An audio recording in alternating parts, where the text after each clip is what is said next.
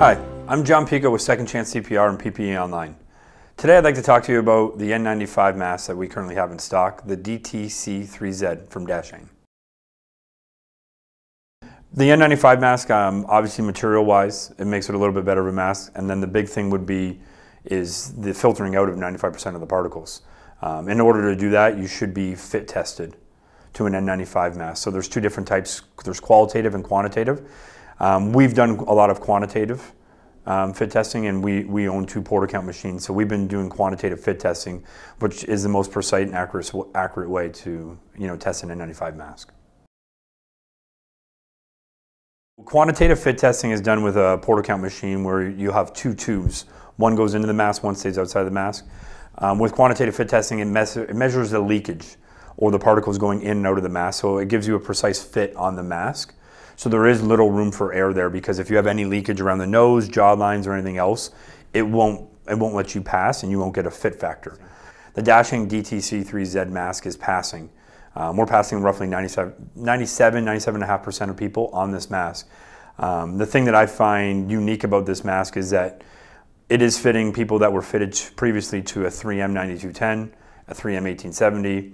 Also, people that were fitted on an 1860 or an 8110 are also passing on this mask. So we're getting a very high success rate, and people that wore different style masks with other companies are now passing on this Dasheng DTC3Z.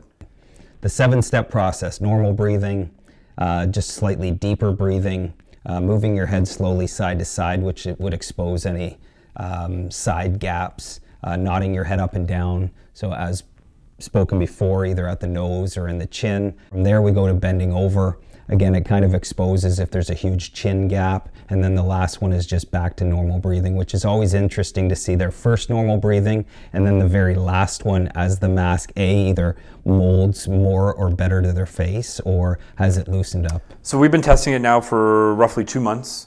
We've probably tested around 11 to 1,200 different workers, essential workers, from RNs, RPNs, to people at community livings, assisted livings, long-term care homes, dentists, doctors' offices. So out of the 11 or 1,200, we're passing roughly 97.5%, which is a pretty high number right now. We're also working with local health units in different areas. Public Health Ontario has bought some masks and tested these. So the wide variety of people that we've been testing on right now, we're passing 97-98% of people on this mask. We've gotten great feedback from hospitals and LTC homes and community livings and different people we're dealing with. That mask right now, our feedback is that it's very comfortable.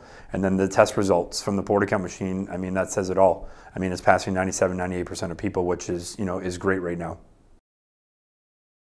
I think overall, I mean, this N95, it could be used for a lot of things. I mean, if you want to wear an N95 going out, I mean, some people that have pre-existing health issues or some medical issues want to wear an N95.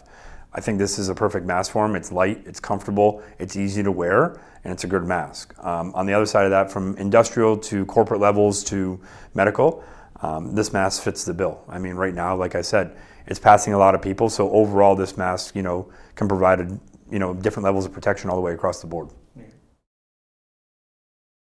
So currently right now, we are securing the mask on a monthly, almost 2 to 3 week basis, monthly basis. We're bringing mask in. We're providing our clients that have been fit tested or that are looking for fit testing with these masks. We also, the supply has been very good. We have very good partners with this.